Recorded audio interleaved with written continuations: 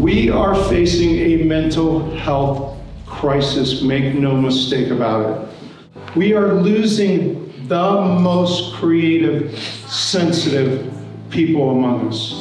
Understand the gravity of the situation we're dealing with, and understand that these two cannot do it alone.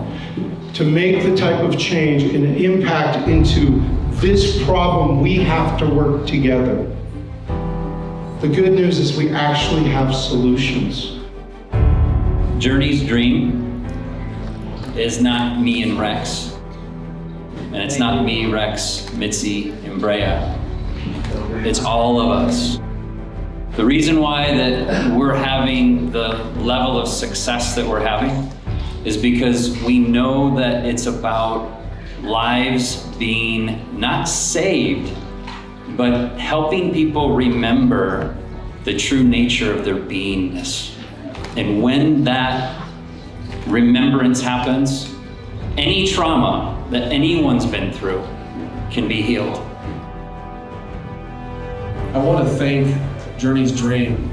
I want to thank Mark and Rex and their entire team, because they've become family. Whenever you can bring that kind of light into people's lives and lift others up out of darkness, that's what it's all about. What you're doing in the world, what you're doing here makes a difference. You are creating change that's necessary, and it's being called for.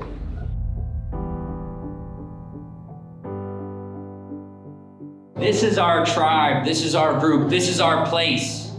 There is a hub to come to that will change your lives, because when you get emotionally and mentally right, the world changes for you.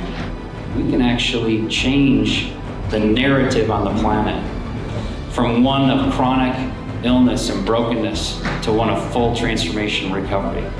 There's a way that we can heal all of this. And thank you, Rex and Mark, for coming in and creating a foundation that we can all support and be there for, and we can do this together. We're doing it because we care about you.